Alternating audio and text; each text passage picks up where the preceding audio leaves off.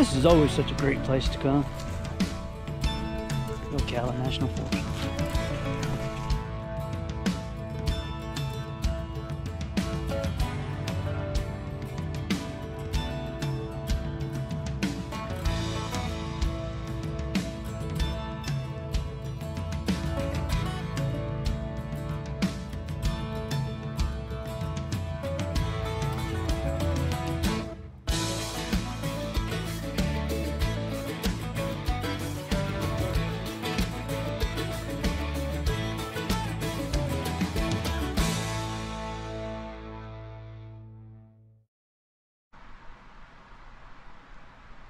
Greetings and welcome to my video. I'm Peter Updike, and tonight we're going to talk about deer hunting, how to get started. So many of us have a path that we took that got us where we are today, whether it be through a family member or somebody took us under our wing and showed us how to get started.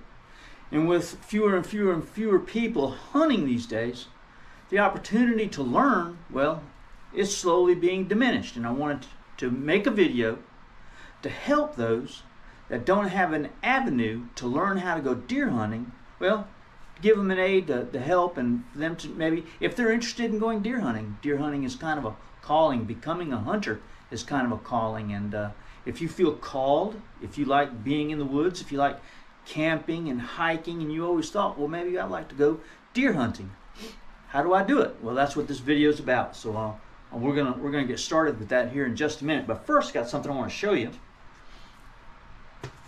Check this out. This is a painting that I got from my mom and dad. My dad passed away a few years back, and my mom is getting up there in years, and she lives here and with my sister. She goes back and forth. Anyway, my great grandmother painted this painting. It's a little nautical scene of some old houses there at the water's edge. It's a watercolor. Carrie Johnson, Vivian's, that would be Vivian Johnson, Vivian Updike, her mother. So that would be my great-grandmother. I'm real happy to have this, and I'm going to find a place here in the studio to put it because, again, it's a family heirloom, and it's pretty cool. I like it. So that's that. All right, so let's get started now. If you want to go deer hunting, you don't know how to get started, here's a list of things that you need to address in order to get started. Okay, so here we go. Know what it means to be legal. All right, so whatever state you live in, you're going to want to go online, and you're going to want to find the DNR or the state wildlife agency, whatever website that they have that provides all of the hunting and fishing rules and regulations, licenses and permits, all of that information. You're going to want to search that out on your computer, and you want to digest all of the information that pertains to hunting on public land. Okay, we're going to talk about hunting on public land.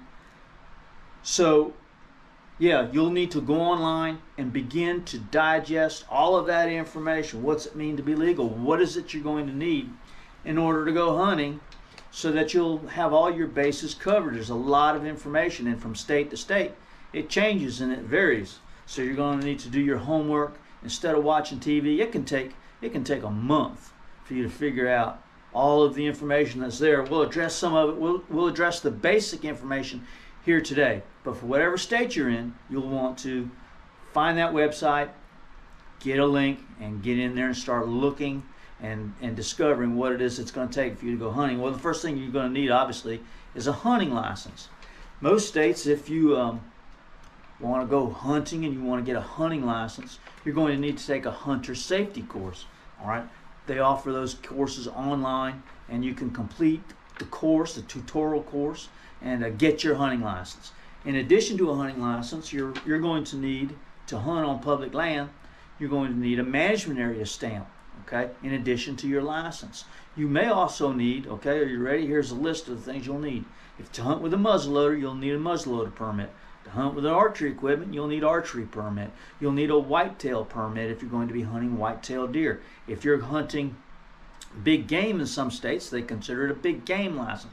That would cover turkeys, that would cover deer, any big game species that live in that state. And the list goes on and on and on. You may need permits, a habitat permit, okay? What I get is I get a umbrella license. I get a license that covers all of those things. Costs me $101 every year to hunt in the state of Florida, okay? And it covers everything. It covers my archery, it covers my muzzleloader, it covers my whitetail permit, it covers my hunting license, my fresh and saltwater fishing. So that's what I buy. I would counsel you to see if your state offers that same sort of thing. Again, there's no greater knowledge. There's a lot you're going to have to learn, and it's important that you don't get overwhelmed with the information, okay? If you're going to be legal, you'll need to learn things like if you're going to hunt during the muzzleloader or modern gun season, you're going to need to wear 500 inches of Blaze Orange. That'll be a rule that you'll have to know and understand. You'll have to know and understand antler restrictions, okay? What's legal and what can you shoot, what can't you shoot, okay? Do you need a quota permit for certain areas? All of these things will be on that website. It's very vast, but I promise you can get to the end of it and you can figure it out. If I can do it, you can do it. All right. All right. The second question you're going to need to ask yourself is, where can I hunt? My favorite places to hunt are national forests, not to be confused with a national park. You can't hunt in a national park, but you can hunt in a national forest. This buck here was killed in a national forest. He's my best public land buck, and I killed him in the Ocala National Forest 1 week before the season's end. I needed no quota permit to hunt there. It's my favorite place to hunt. Thousands and thousands and thousands of acres to hunt, and yeah, it's a great place to go. Now, this buck here came off state land. All right, you'll have state property to hunt on, and you'll have federal property to hunt on, okay? Again, you'll need to check where are these lands closest to your home, okay? My advice is for you to find an area that you can hunt that's as close to your home as possible to limit drive time, okay? If you want to hunt, you're going to need to invest yourself in the art of hunting, coming and going and being it for the long haul. These two deer represent years and years and years of hunting, okay?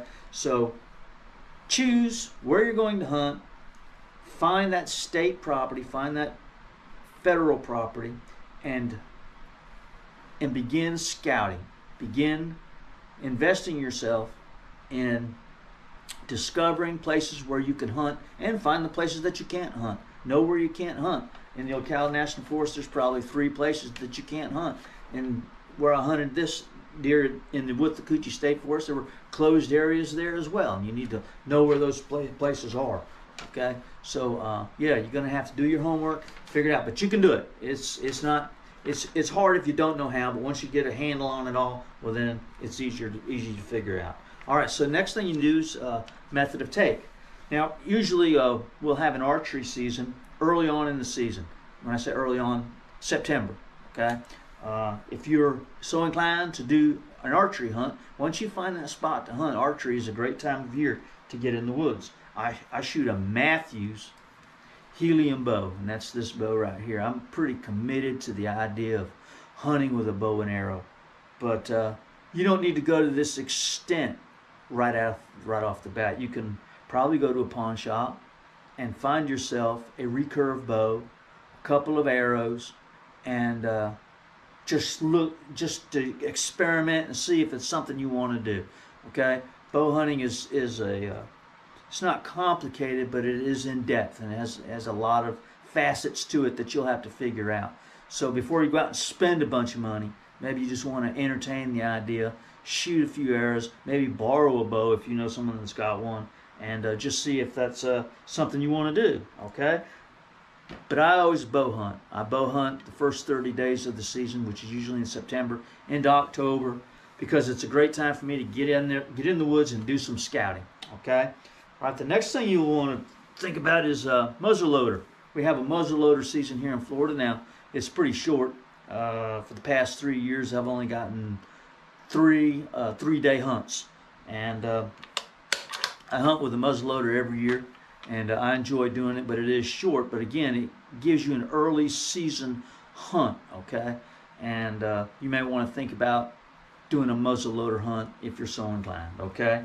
And then modern gun hunting. These are my deer rifles. This is a Remington Model 7, chambered in 7mm .08. It has a scope on it. Now we talked about antler restrictions. I have a scope on my muzzleloader. You'll need to check your regulations because some states don't allow a scope on a muzzleloader, okay? But in the state of Florida, you're allowed to have it. So, yeah, when you're talking about 3 points or better on one side or a 10-inch main beam, you may see a deer at 50 yards. You see a deer at 50 yards, and it's standing in the cover, and you can see it's a deer. You can see it's a buck, but you don't know if it's legal or not. You'll be glad you have that scope. You'll be able to zoom in and see, oh yes, he does have 3 scoreable points on one side that makes the deer legal. It gives you the green light to shoot it, okay? Again, this is a center fire rifle. Center fire rifles are pretty much required. Now, some states don't allow rifle hunting. They only allow shotgun and slug guns. So you may want, again, check the regulations on that as well. You can fit a shotgun with a scope and shoot a slug gun, and they're very effective. Another gun I like to hunt with is this little Marlin 30-30. I've had this gun my entire adult life, and I like this old gun. And again, it's fitted with a scope. It has a short range of about 100 yards. But I sure love hunting with this old rifle, and yeah, I've killed my fair share of deer with this rifle. So, yeah. That's what's called method of take. The archery, the muzzleloader, and the modern gun, okay? That's method of take. All right, so you've got your hunting license, you know where you're going to hunt, and you've bought yourself a bow or a rifle. Now we're going to talk about, well, I don't know what to do when they get out in the woods. Well, that's going to be called tactics at work. What tactic are you going to use to hunt? All right, so this is what I do.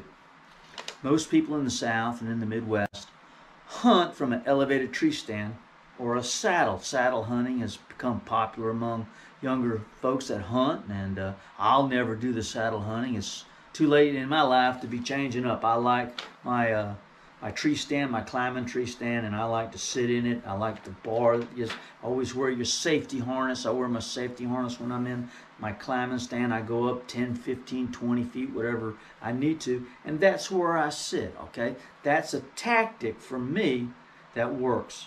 To buy a climbing stand, to know where I'm going to set up, to have multiple spots to set up, and to just every day go out, set up my stand, every day take it down, take it back to the house with me, okay? Another tactic that guys use is spot and stalk.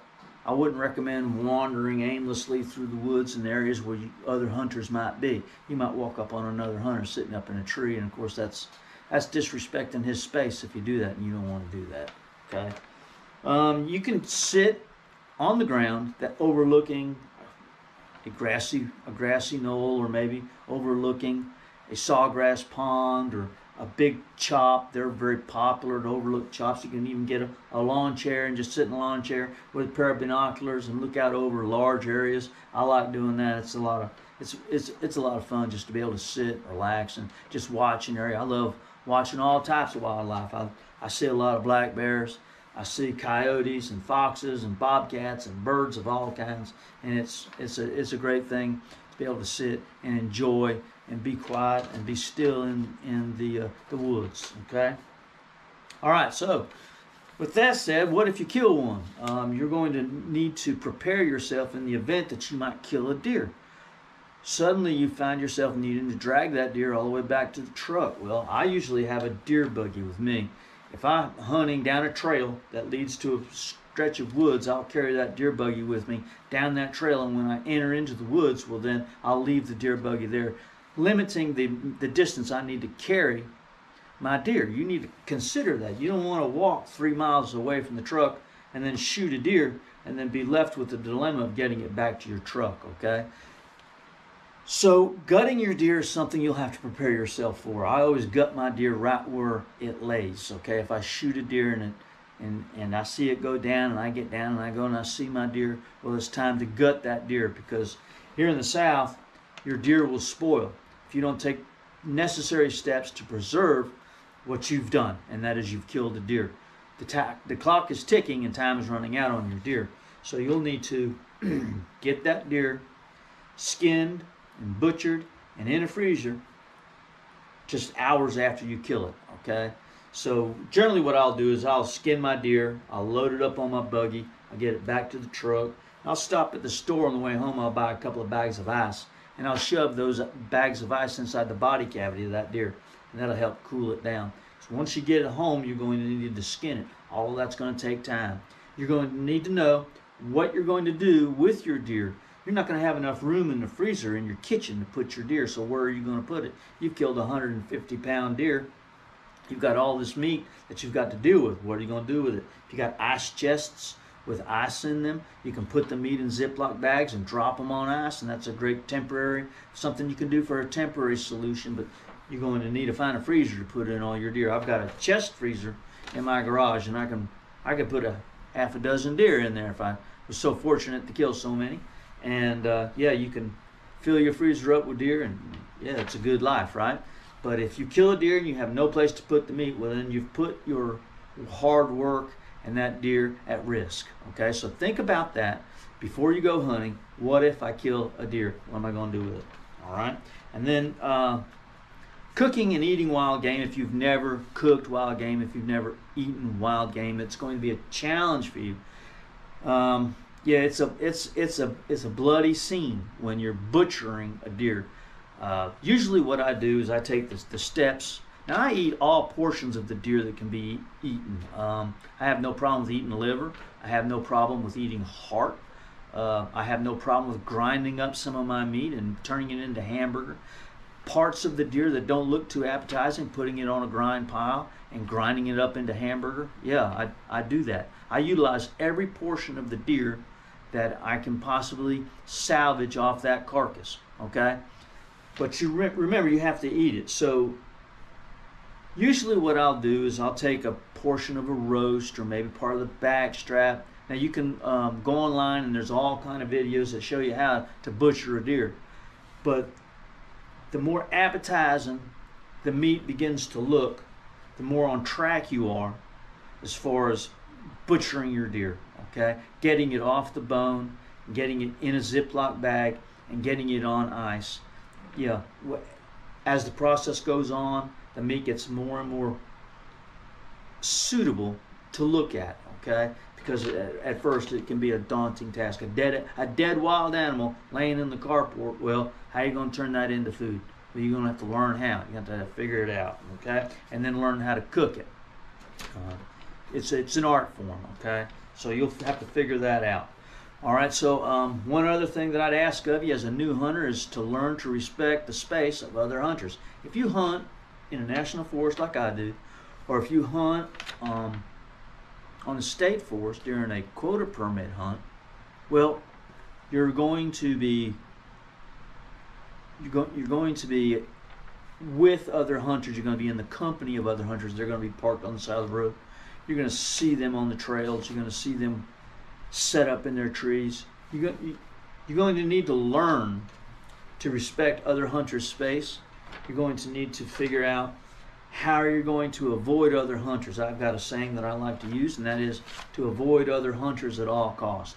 If you can figure out a way to go hunting and not run into anybody and execute a hunt, okay, then you've been successful, whether you kill a deer or not.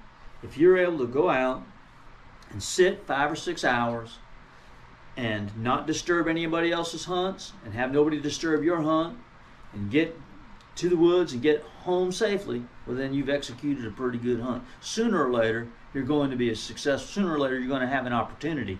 I should say the success part depends on what you do when that moment comes, okay? But if you're able to plan a hunt, execute a hunt, and then get home safe and meet those simple requirements. Those simple requirements are get in your stand in plenty of time, sit through the day, however long you plan on hunting. Going from spot to spot to spot doesn't really produce anything. It's just a sign of desperation.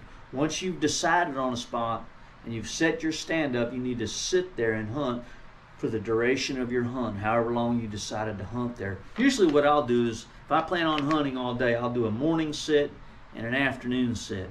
If I see a lot of deer in one spot, I might go back to that. But if I saw nothing, well, I might go to a different spot. But if I hunt 4 hours in the morning and 3 hours in the afternoon, that's a full day. Okay. If you do that often enough, eventually you'll get an opportunity on a deer. Okay. So respect other hunters, respect their space. If you see a guy sitting up in a tree stand, don't walk up to him and say, "Hey man, did you see anything?" No, that's not cool. We don't do that, all right? And if you see a guy parked on the side of the road, don't pull in behind him thinking must be a good spot because he's there, all right? Yeah, that don't work. All right, so I've got a video called Public Land Hunting, Do's and Don'ts. You may want to watch that video as well. All right, so you may also encounter a game warden. Real quickly, the tip that I'd give you as far as game wardens are concerned is just remember that they're not your friend. That said, they're not your enemy either, okay? They got a job to do. You've heard people say it's just business. That's the way it is with game wardens. It's just business. They may act like your friend. They may be friendly to you as part of their job, but you need to know they got a job to do, all right? They're going to ask you for your license. You need to have it on you, all right? They may want to check your truck. You need to let them do that, all right? So, yeah, just be aware. And you do all your homework, okay? You got your Blaze Orange on. You know where you are. You know you're parked in a good spot. You know that everything's right. You've done your homework. You've checked the rules and regulations for wherever it is that you live. It'll be okay, right? You won't have to worry about anything. Yeah, it'll be fine, all right? Be sincere. Be honest. And yeah, it goes a long way. Yes, sir. No, ma'am. It goes a long way. All right. So just to recap, all right, if you want to go hunting, here are the steps. Know what it means to be legal. Go online, get your license, get that hunter safety course, and figure out the rules and regulations. All the rules and regulations will be there. You just got to find them, all right? Dig them up. And where to hunt? A national forest is my first choice. State forest, they're good too. I hunt both, okay? Can't hunt on a national park, okay? There are some places you can pay to hunt. You may want to consider doing that. Maybe do a hog hunt or something if you just maybe hire someone to take you out. If you've never hunted before and you want to go on a hog hunt, there are a lot of places online that sell hog hunts, and you can just ask them, well, how much would you charge to take me out? Show me the ropes. That'd be great. That would be a great way to get started, okay? If you're nervous about being out there by yourself or whatever, on private land, yeah, just tell the guy, I've never hunted before.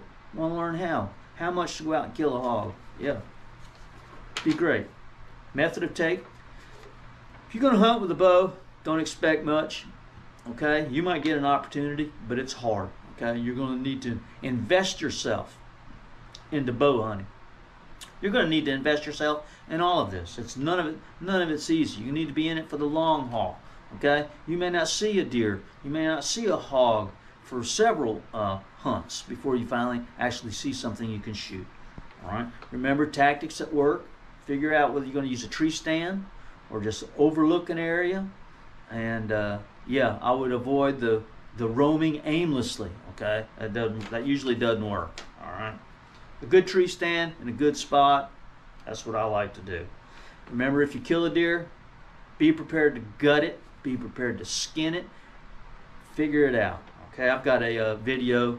You killed a deer, now what? Watch that video. Learn to cook your wild game. I've got cooking videos on the channel as well. And then respect your fellow hunters, the do's and don'ts of public land hunting. You may want to give that video a try. And remember, game wardens, they're out there. There's no need to fear them, but respect them. And yeah, just have all your P's and Q's in a row, and you'll do fine. All right, so I hope that that helps newcomers figure out how to get started into hunting. There are a lot of do's and don'ts. There are a lot of gadgets. There are a lot of things entailed into going hunting. But you just take it a step at a time, bit by bit. And hey, if you stay after it, if I can do it, you can do it. It's very rewarding. Hunting is a calling. It's a part of our spirit. It's a part of what makes us who we are. So yeah, don't be ashamed to give it a try. All right, we love you guys, and we'll talk to you soon. See you. Bye.